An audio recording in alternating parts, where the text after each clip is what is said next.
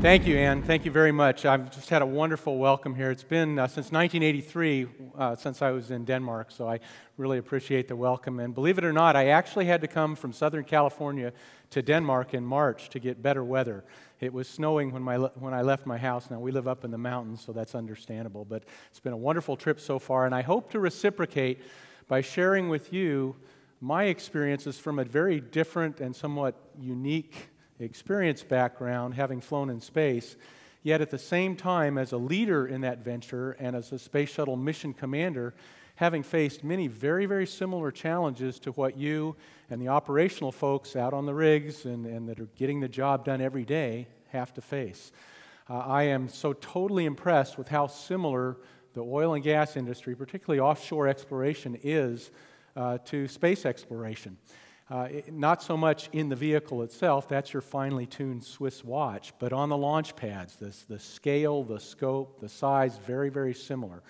So I see a lot of connections between our industries, the approach to doing business. We are all definitely in 99.9999% operations where we must be high reliability because we're dealing with some of the riskiest and most inherently dangerous operational environments on the planet, or in my case, off the planet.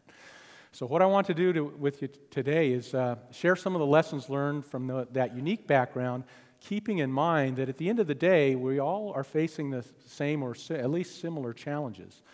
Also, from a context viewpoint, I view all of this essentially as a leadership and a teamwork challenge. The people side of the equation to pull it all together and to conduct these operations in a safe and effective manner. So before I get into the meat of my presentation, I do want to lay an umbrella over everything, kind of a philosophy for the talk that comes from Dr. Robert Goddard, this gentleman here on the left. He was the inventor of the liquid-fueled rocket engine, and back in the 20s, as he was exploring this technology and as a very technical guy doing technical stuff, he also had a very long-range vision. It's very clear from some of his writings that he understood that at some point in the future, this technology would take humans outside the atmosphere and expand our ability to explore the universe that's out there. He said once, in response to some of the naysayers who thought he was just a crazy guy blowing up rockets or these little devices that no one understood, he said, "Who is to say what is impossible? For the dreams of yesterday are the hopes of today and the realities of tomorrow." And I love that combination of the long-range vision and understanding that you're working on something that hundreds and hundreds of years from now will have a continuing impact on the human species, yet at the same time being a technical guy, rolling up your sleeves, doing the hard work to make it happen. So I'd like that to kind of inform everything I talk about today, particularly in light of this incredibly aggressive and challenging goal of zero, taking the incidents and the accidents and the bad things down to absolutely nothing. And I'll talk about some of the things I've learned through my experience in a very similar sort of philosophical background in the space program to share with you. Now, before I get into the meat of the presentation, though, I do need to bring us all up to the same point of understanding, essentially, on what it's really like for humans to fly in space. It is a very, very different operational environment with weightlessness and so forth. It's at the same time somewhat terrifying as exhilarating and exciting and the most fun thing you could ever imagine. So I'm going to show about a 3-minute movie clip of the mission I commanded, STS-90, which flew in 1998. It was a life science research flight, so very focused. They had 4 real smart docs on board that did the payload work. And this is just going to be a quick executive summary of that mission to kind of give me a chance to explain to you some of the sensations, the human side of human spaceflight. So as long as Mr. Apple's working there, yes, we'll go get the movie going. As I mentioned, it flew in April of 1998. It was the last of 25 Space Lab missions. The Space Lab module was designed, constructed by the European Space Agency, contributing to the program. Flew 25 flights on board the shuttle, and this was the culmination of that program, the last flight. Of course, we had to do our commute to work first. It's a very short commute, only 8.5 minutes, but it's a very rough ride for the first couple of minutes. As the solid rocket boosters burn, there's a lot of shaking back and forth, and it's difficult to read the gauges, and you really know you're going someplace in a hurry, you know. But then those solid rocket boosters drop off, as you see here, and they don't just drop off. They're blown off the side, side-firing rocket motors. Sounds like cannons going off in the cockpit. And then the rest of the ride's very smooth, the rest of the way to orbit. At the end, when main engines stop, the seats move forward like you saw in the video. You enter an entirely different world. You go from being the rocket pilot into being an orbiting space person, and in our case, having to prepare the laboratory facilities to get to work and to do the research. This is the back of the Space Lab module as it's being opened up. A couple of our astronauts are heading back there to get things started. And this is generally what it looked like as things were busy and moving forward in the mission. I don't really have time to talk about the science and what we did on board, but I thought you might appreciate seeing one of our little crewmates. This is a rat that flew on board. Look in the upper left-hand corner there as he kind of goes flipping. Yeah. He gets off task there a little bit and goes flipping off. Of course, we flew 7 large primates on board as well. Those were the humans on board. We were part of the experiments. And we just had to live up there as well as doing our work. So things like hygiene with this rinseless shampoo, a little bit of playtime each day, not much, but you do get the chance to enjoy the weightlessness on occasion, like I was flipping K higher end over in there. Meal times are a magnificent part of the experience. It's really the only time, the evening meal, the whole crew can get together, talk about how the day's gone, look out the window at things like the Straits of Gibraltar you see there, and it really just makes a wonderful bonding time for the crew. And I found it, as a leader, a very valuable time as well to assess how the day had gone, to kind of build up for the next day and kind of collect our energies for what was to come. It all ends all too quickly. This was a 16-day flight, which was the 3rd longest shuttle mission we've ever flown. But even with that, it just seemed like it was over in a heartbeat. It was time to change our mode of thinking again, get back into the test pilot mode, hop into that front left seat of the shuttle and fly it back and rely on all that incredible amount of training that I had to prepare for that with the assistance of my co-pilot, Scott Altman, bring Columbia back, land it there in Florida at Kennedy Space Center. This was the end of a 6.5 million mile journey, 256 times around the Earth in that 16-day period. This is a view later in the evening. We had about 8 hours of medical post-flight tests after the landing before we could come out and begin to savor this joint experience we had had as a crew and look at Columbia and appreciate the fact that we were safe and sound back on the Earth. So that's, in essence, just a nutshell, just the tip of the iceberg of what the experience is about.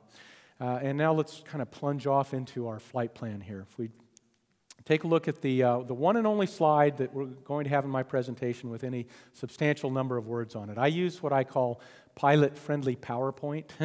Lots of images and video and, of course, stories and examples to make the point.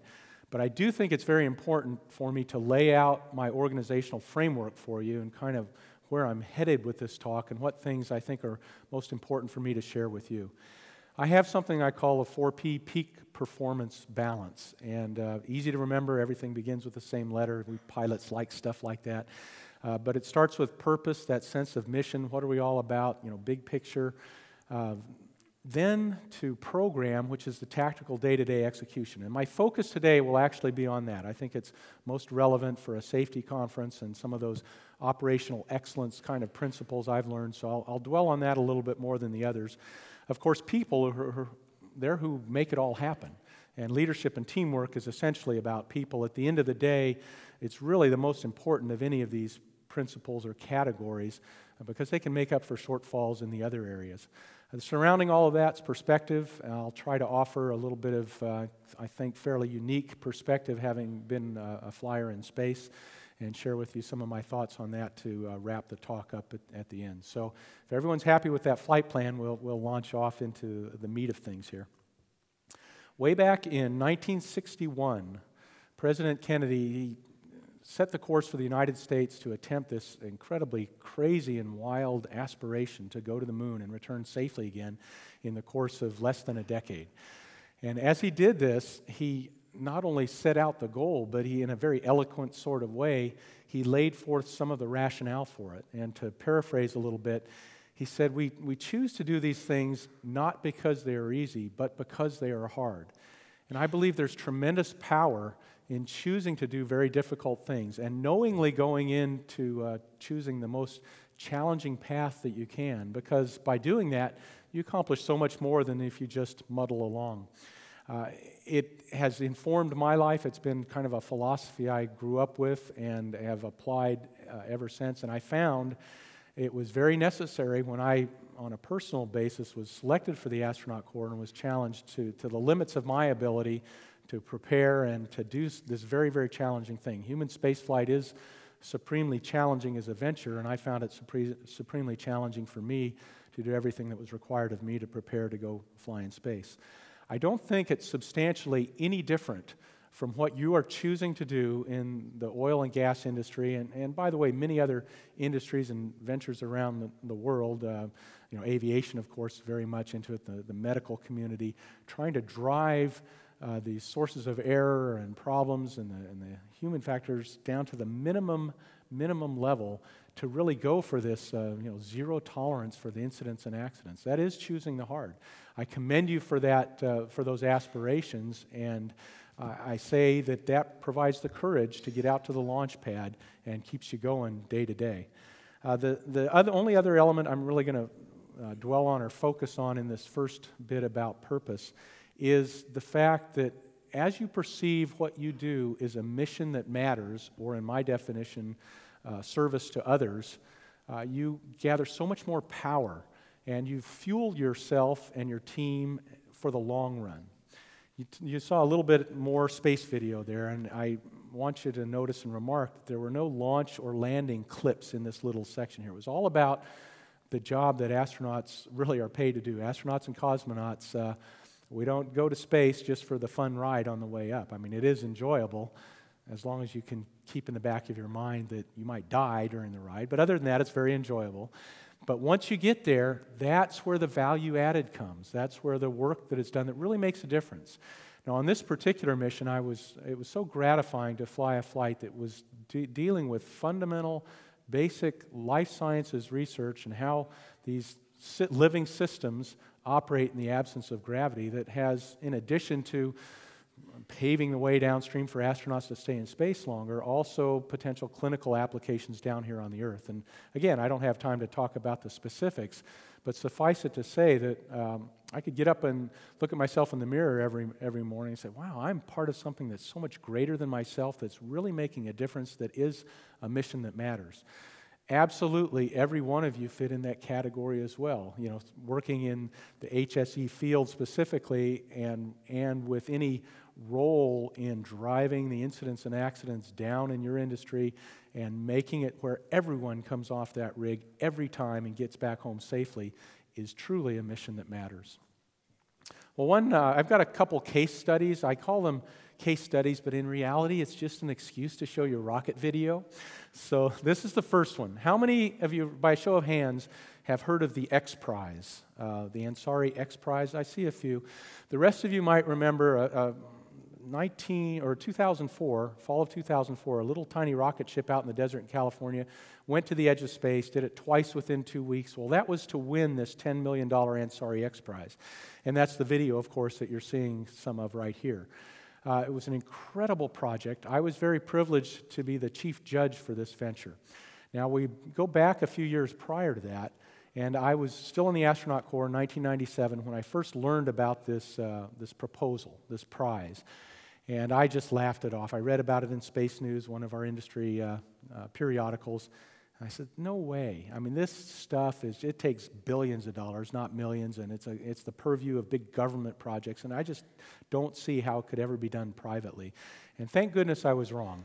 And thank goodness also when I left the astronaut corps, I got connected with some very visionary people, Peter Diamandis, who's the founder of the X Prize. I worked with him on some other projects, and they invited me in to put a team together to verify the technical accomplishments of this particular project. And it is a great, great example of the power of purpose. Everyone from Dr. Diamandis and that was involved in the project, whether the foundation or the team that actually constructed the vehicle and flew it and so forth, everyone had this long-range view and this sense of purpose that, hey, we're going to choose to do something very, very difficult and hard. We believe it really matters. We believe expansion of, all these space geeks believe the expansion of the human species off the planet is an important thing long-term. And the power of that purpose drove this project in a way that they did something that had never been done before. And it has completely turned my industry on its head in the sense, or at least this segment of industry that deals with, putting humans in space and so forth. And we look at it in a very different way than we did 6 years ago. And it's moved on to commercialization projects. You see the Virgin logo on there on the Spaceship One. Well, that's been commercialized. Virgin Galactic, a little company I work with, is involved with it. I'll show you a little bit about them later. And it just emphasizes the power of purpose. Well, let's get into the meat of the program with program. I'm not going to offer a lot of abbreviations or acronyms. I know we've had a few, and you always run a risk when someone from NASA comes and talks. We have so many acronyms in NASA that we have acronyms for acronyms. I'm sure you have things like that in the oil industry as well. But I will offer this one to you without apology, and it is PAPA. It stands for Preparation, Awareness, Persistence, and Accountability. And it's just my way of organizing in my mind. Anytime I'm involved with a new venture or go into a new operation, need to help build the team or exercise some leadership, how I categorize the various elements and how they need to play together and work in a feedback loop to keep the team getting better and better.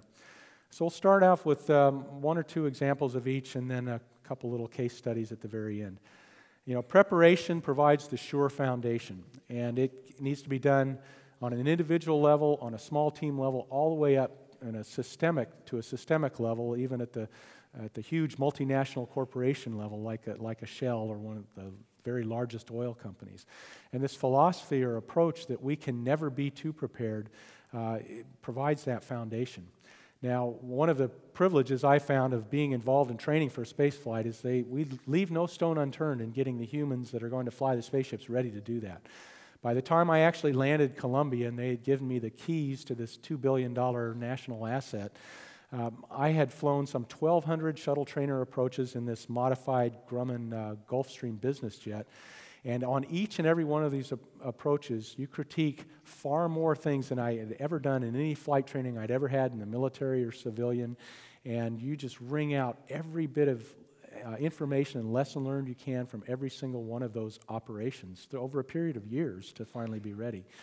That preparation stood me in good stead in everything that I did on my missions, and that's what built the cohesive teams, knowing that when you looked at each other in the eye when you're ready to go fly, that we're as prepared as we can humanly be. I'm going to address this in just a couple minutes with another story that's a little more dramatic about that. But let's go through each of the elements first. Awareness, and I like to put the word situational in front of it.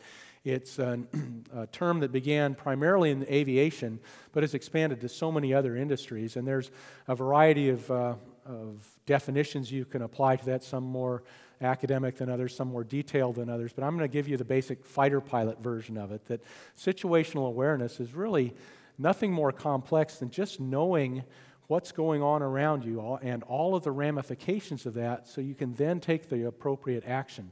And I thought it was just wonderful, Nicola's talk, where she addressed that you have to be brutally honest with where you and your organization is, what the situation is as it exists, not what you would like it to be.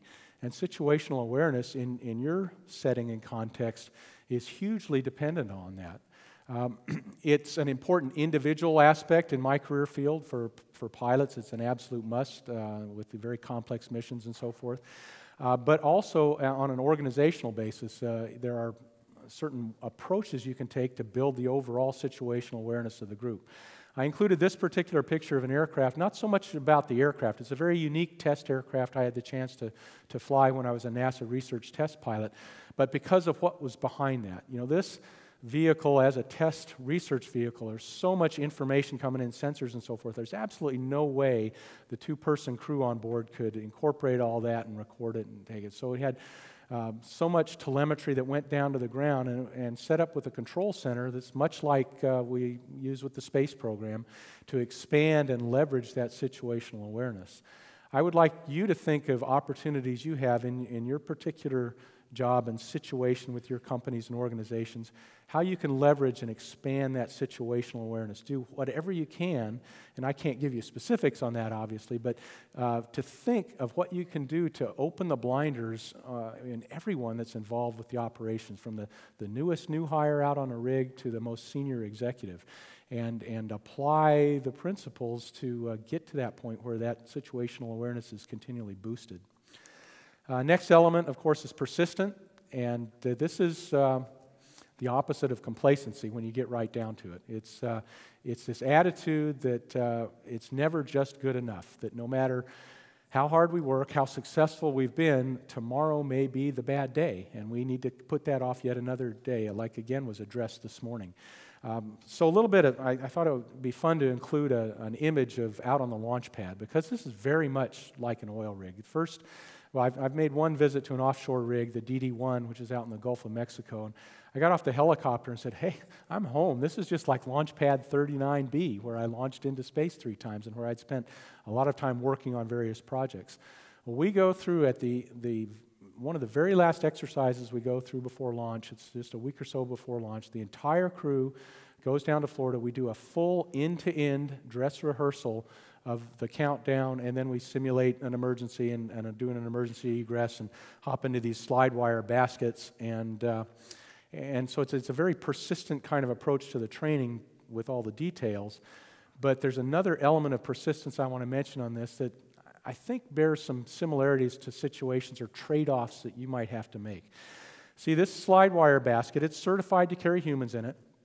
And if things are really going bad on the pad and, the whole hydrogen-oxygen mix out there is about to blow up or whatever, they could put the crew in these baskets. You slap a paddle switch that cuts a guillotine, and you take this ride. You go about 100 kilometers an hour down this slide wire. You get to the bottom, you dive into a bunker, and then, so they say, that would withstand those 500,000 pounds of liquid propellants plus a couple million pounds of solid propellants all blowing up at once, So that's the scenario. Well, when they went to certify this, the plan was following some appropriate risk management kind of guidelines. They said, well, we really don't want to put humans in it just for a test. We'll put the sandbags, and that's a close enough simulation. Well, Charlie Bolden, who's now the administrator of NASA, he was over this project from the astronaut office point of view, and he says, no, we must, and he was very persistent in this against the system. This is where it ties into the persistence part. We must absolutely test it in a like manner that it would be operated by, because the dynamics of humans moving around might affect it a little bit, so we have to at least have humans right at once. So after much persistence and pushing back and making these trade-offs, the risk-risk trade-offs, they got it approved. He wrote it down with a couple of the Kennedy Space Center fire personnel, fully certified it's in operation. But it's that kind of approach and constantly knocking at the door and constantly saying, it's not good enough. We can make the operation better that's required at every level in your organizations. Again, right from the newest new hire all the way up to the CEO. Last element, accountability. I included for this, I often use for my business presentations a different image for this accountability, but I chose this one for this group because we live and work in an instant accountability environment. In other words, it's very similar to flying close formation in a fast jet. I mean, you're just a few meters away, and you're not too far away if you screw something up of having a really, really bad day. So you have instant accountability. If that happens, you know that you really have your bad day and you've really screwed up. The same thing obviously happens out on the rigs by the people doing the operations. They can, in a heartbeat, things can change, and they come face to face with their own mortality and the accountability of things not working right or an incident happening. To avoid that, kind of my rule of thumb is to avoid these terrible ramifications of instant accountability in these very dynamic operational settings. We must hold ourselves to even ever higher levels of accountability and debriefing and seriously taking lessons learned on board to keep pushing back those kinds of events. So it's kind of an interesting, to me, kind of an interesting contrast between avoiding the bad instant accountability by having the willingness to be accountability in the comfort of the conference room as you discuss how you're going to make things better, for example. Okay, let's I have a couple quick examples. The first one is, this is a shuttle reentry. Arguably, you might say it's the most critical shuttle reentry we've ever done because it's the only one that's ever come back on 2 of the 3 hydraulic systems on board the shuttle. I was the pilot on the flight, so the hydraulics were my system. I was managing them differently because of this malfunction we'd had. And the malfunction itself, although I don't have video of that, actually happened on launch. And so here's the situation. And try to put yourself in a similar situation. You know, you're driving along in the car, but unlike in the car, I can't just get off at the exit and stop, you know. And you have something really bad go on, and how do you deal with it? So I'm 30 seconds away from main engine cutoff, and simultaneously with the ground calling up, the alarms go off in the cockpit, and I see the flashing information that we've got a hydraulic leak, and the ground goes, you know, Atlantis, Houston, PLT, that was me, the pilot, hydraulic leak, system 2, do the leak procedure. I verified with the data, told the commander I would do the initial steps and we would do the rest after main engine cutoff by now about 20 seconds away. Stepped right into it, and you know, in retrospect, I was calm as just relaxing on my back porch on a summer day. I just reached down, you know, did the procedure. I had it fully memorized, but I still had the checklist out in front of me.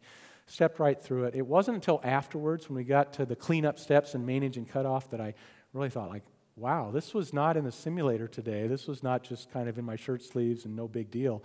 If I would have reached like 2 centimeters over either direction and grabbed the wrong switch, I would not be here to talk to you today. But the reason why I was able to get to that was that level of preparation and the awareness that they build us to through, I mean, some long, long hours of preparation and training and continually studying and preparing, getting ready, that enabled me to do that. And I'm very, very grateful for that training at the end of the day, that I had that background, was able to do that. The other story, so that pretty much focused on the first P and first A of my acronym, preparation awareness. The next little story is going to focus a little bit more on the persistence and accountability side, and it's my sort of, but much, much less dramatic Apollo 13 story. Of course, Apollo 13, most of you are familiar with an incredible explosion on the way to the moon, and they dealt with this, I mean, NASA's shining hour. In fact, some very senior NASA people have said that it was more profound, more showed the best of NASA bringing the crew home safely from this than any of the moon landings. So it's at that level. So this is much less dramatic, but it was still a life support system challenge that we had. We had a system on board that removed carbon dioxide from the air. And I was up on the flight deck one day mid-mission, and my flight engineer, Kay Heyer, who you saw in the movie, floated upstairs and says, "Rick, I just heard a really weird noise, a clunk kind of sound, and then a grinding sound from under the mid-deck floor where the RCRS is." And I went, "Oh." So I pulled up the data. It was acting funny. It was a signature I had not seen, that we had not really been trained on before. Called down to the ground, said, "Oh, we haven't seen this one either." And they said, "Well, you're okay for the short term. Just be ready to put." We had a backup system for the removal of high carbon dioxide. It's just that the backup system would not let us go to full mission duration. So we started into using the backup system. They said, "We're going to get to work to this." Down on the ground, they got very busy, put the best people on it, put a Tiger team together, and 72 hours later, they had a fix. We could go off our backup system. The fix itself was extremely simple. There's some images we took after we did it. Just move a few hoses around and some hose clamps, kind of like working on your car. Very, very easy. But what was going on down on the ground is a great model of a very similar process that happened during Apollo 13.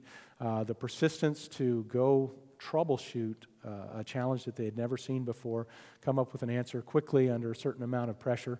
And I always found it quite interesting that the senior person on that life support team that came up with that solution had been a young engineer at NASA when Apollo 13 happened. So he definitely had cut his teeth in some very challenging situations. It brought to my mind the value of something that I call operational innovation or ops innovation. It's not the kind of super creative people hanging around a studio coming up with incredibly artistic kind of creative ideas. That's not the innovation I'm talking about here. It's the kind of innovation that needs to be applied in your industry, needs to be applied in my industry, where people who are out on the job, who day to day do things, get a little idea one day, says, "Hey, it would be a little smoother, a better flow to the operation if we make this one very tiny little change here? They run through the processes, of course, and they submit the inputs, and then over a period of time, the culmination, the sum of all those thousands of inputs comes up with new and innovative ways of doing business. And it's, in my view, every bit as innovative as the sole creative genius in the workshop sculpting or whatever. It's just a different process to get to it. And I think as leaders, we need to encourage that. We need to constantly push people to look at everything they do, apply that situational awareness, which you're going to help build within them, to look at better ways of doing things. So my second case study is a company I work with out in California called Xcore Aerospace. They're leaders in developing very new technologies for space, for propulsion specifically, tanks and pumps and nozzles and whole engines. And my role has been with them partially on business development side, but also the fun side is I've test flown the two technology development aircraft that we've flown, and now we're designing and have actually started building a suborbital space plane. So we intend to compete in this space. It's just magnificent to work with them. And again, they're a great example, just like the X Prize was a great example of purpose. They're a great example of program and applying these principles, because we're a small company, fairly resource constrained, yet we've accomplished some amazing things and an amazing intellectual property portfolio. And what you're looking at here is kind of a culmination of our second rocket plane project, where we flew this vehicle, which was a prototype racing airplane for a commercial customer that wanted to race rocket-powered airplanes. We flew it at a huge air show in the States called Oshkosh. Some of you may be familiar with that if you're big aviation buffs, in front of about 100,000 people. And this is a company of only 50 people that invented all this technology, integrated it, developed the flight test for it, and my role is, I love my role with the company, bringing the flight test culture and disciplines to play with all of these brilliant rocket engineers. And I don't call them rocket scientists. They call themselves rocket engineers. They say you're not a rocket scientist until you blow one up, and we've not blown any up, so we're still rocket engineers. You know. But it was just spectacular, obviously great fun.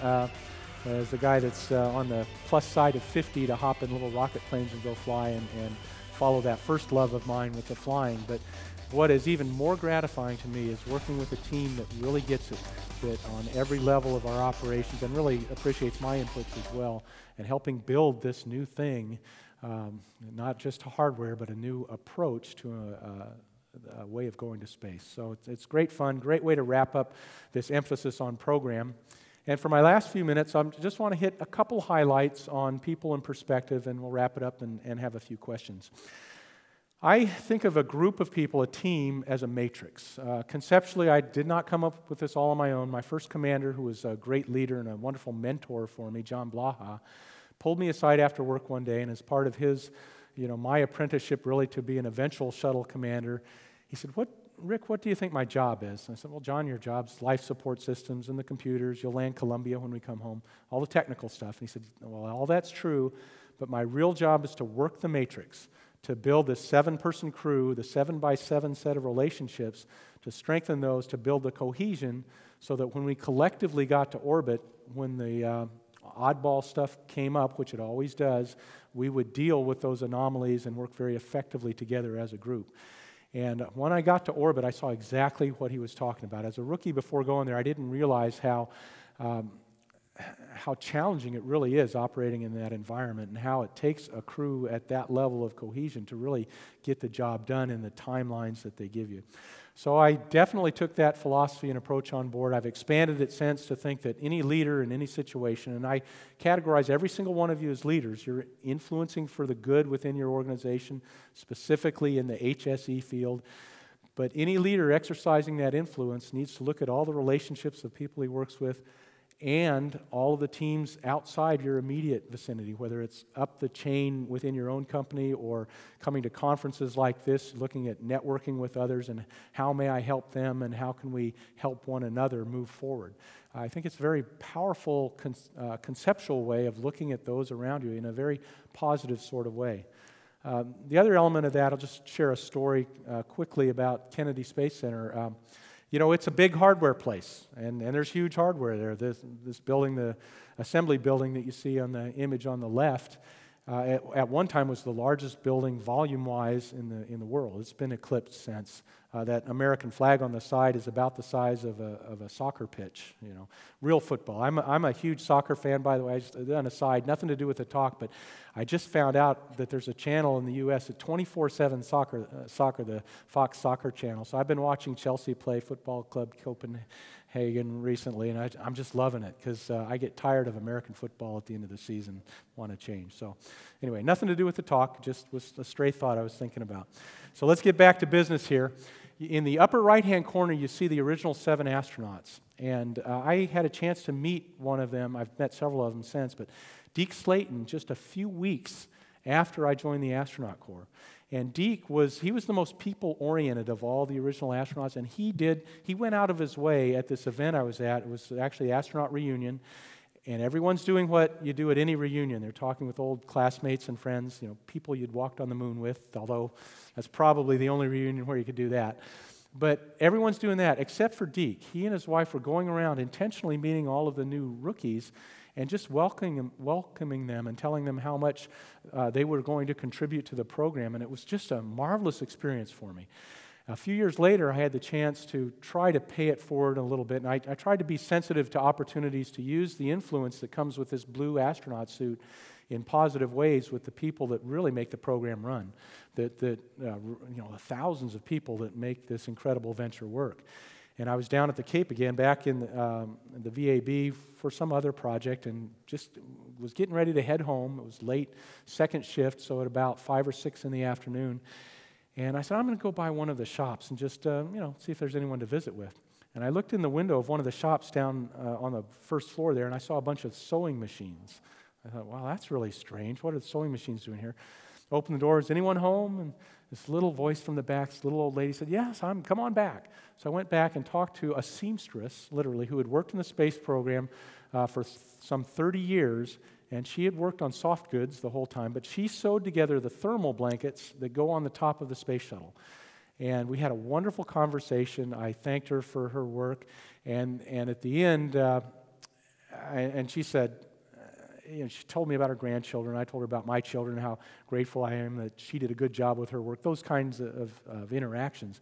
But at the end, she really touched me when she said, I've worked out here 30 years, and I've never met an astronaut before. I said, oh, thank goodness I've just had the urge or felt like I should come by and talk to someone. So I like to think that I helped pay Deke's approach forward just a little bit, and in turn had a wonderfully rewarding and gratifying experience myself. Do we have opportunities to do similar things in our companies? Absolutely. Now, whether you're getting out to the rigs on a regular basis or more involved on shore or whatever, just the interactions you have with others, the building them up, the human side of the equation, although can be very intangible, is hugely important in this entire process. Well, getting close to the end, need to wrap up in the next couple minutes. So we'll start with, or we'll finish the people section with what I believe is the absolute most important quality any leader can have, and that is trustworthiness, the worthiness underlined. I think Carlene would agree with me that a key component for any high reliability organization is trust, is a high level of trust. Well, I believe, and that if that's a first order requirement, I believe a 0th order requirement comes at the individual level with decisions throughout the organization to be trustworthy. And as a leader, it's absolutely mandatory. When we go fly in space, when we do this scene that you see here where we fly down to Kennedy Space Center a couple days before launch, we're literally on the cusp of trusting our lives to one another. And I speak to many audiences where the people in their business don't trust their lives to one another. It's a joy to actually speak to an industry where the people out there on the rigs right now are literally trusting their lives to one another. And the underpinning for all that, at the end of the day, I believe, is the trustworthiness. Well, real quick on perspective, I'm going to offer to you what I call my 3 ops. The first is optics, like take the long-range view. Look at what can be accomplished over a long period of time. A great metaphor for that is the Hubble Space Telescope. It gathers in light that has traveled for 13 billion years just to get to its collector sensors and then creates these incredible scientific results and beautiful pictures and so forth. The next is opportunities. They're all around. They're everywhere. On orbit, we get 16 sunrises and sunsets a day. And in my view, that's kind of similar to the opportunities you get to influence for the good every day. You may not get 16, but they're very fleeting and quick, but they're there. And you need to be sensitive to them and have the perspective that they're out there, that I can make a difference today with those. It's very similar to what Brian Binney, who was the test flight on the second flight of Spaceship One, went to space, got back down, and he said, his first thing that he said to the press was, I thank God I live in a place where something like this is possible. He pointed at this wild little spaceship behind him. And it's having this attitude and perspective that opportunities are out there, we just need to capitalize on them. The third of course, would be optimism. I am not by nature a really optimistic person, nor have I been in a career field that's particularly optimistic. You don't send a test pilot out to an airplane and expect him to come back and say, oh, it's all wonderful. You want him to figure out what's wrong so that you can fix it. However, I don't believe there's any dichotomy or paradox between that kind of approach, which you absolutely must take in your business to root out the challenges and find the opportunities for improvement. There's absolutely no paradox between that and still having a very positive overall attitude that we can move forward, we can make a difference, we can seek after what I call the golden linings, which I believe are even better than silver linings. Silver linings is the kind of blithely going through life like everything's going to be okay. Golden linings is like, okay, we're going to have some challenges ahead of us, but we can overcome them. We've got to roll up our sleeves, we've got to do the hard work, but we can achieve our dreams, turn them into realities like Dr. Goddard, because we've got that positive, energetic spirit moving forward. Well, unfortunately, we are somewhat limited with our time here, so I'm going to wrap up with our final exam. This is a video that you're going to look, first view, very technical kind of view of the shuttle landing, and then it's going to cut to a video here in just a moment with a little bit of sound that I'll kind of talk around. My 15-year-old daughter, 15 at the time, 28 mother now, wow. Look how excited they are. Yep. Hi. You heard that part. Very good. He's on Earth now. Good landing. They brought us off on schedule to minimize our readaptation. For tests, medical tests. My wife took the baby. You cut your hair. The final exam I want you to do for about 5 seconds here is to think of the differences or contrasts between the very technical stuff that you do and the business metrics and all of those components and the very human side that you're involved with, even in a very, very technical industry, and how you're going to mesh those together. And also complement that with thinking about the people that you go home to every day, your family, friends, those who are dearest to you, and particularly those that the people offshore in the rigs that are really, facing, that are potentially in the line of fire, that they have the opportunity to go home to those loved ones as well. So last 2 slides, I want you to first of all take a look at what I believe may be the best photograph from space of Scandinavia ever taken. It's, with the orbits of the space shuttle, most of them are much farther south than northern Europe, and then you combine that with weather that's often overcast. It's difficult to get really good imagery of this part of the world, but here's a spectacular view. It shows a little bit of Germany, and then of course all of Denmark, and a little bit of Sweden on the side, and Norway up there, and here we are in a town on the west coast of Denmark, a few hundred of us in a very large world with many, many millions of people in Europe, billions of people across the planet, and we sometimes, in our moments of discouragement, think that, what difference can I really make as one individual, and we kind of grind it out or slog it out day to day, but I've been so blessed in my own life to see the power of individuals and their ability to affect important, global, substantive change for the better. And I think that's a process and a thing that very globally, again, is going on in your industry now, and you have the opportunity to make those global effects and to make a difference literally around the world. And I wish you all the very best success in that. I thank you again for the opportunity to come share some of my thoughts with you on leadership and teamwork as it ties into making things better and safer in your industry. So have a great rest of the conference. Unfortunately, I have to head right out to catch a flight. I've got a talk in London tomorrow night, so I need to get over to the UK. But thanks again for the opportunity, and I think, Ann, we do have a few minutes to do some questions and answers. So, great. Thanks a lot.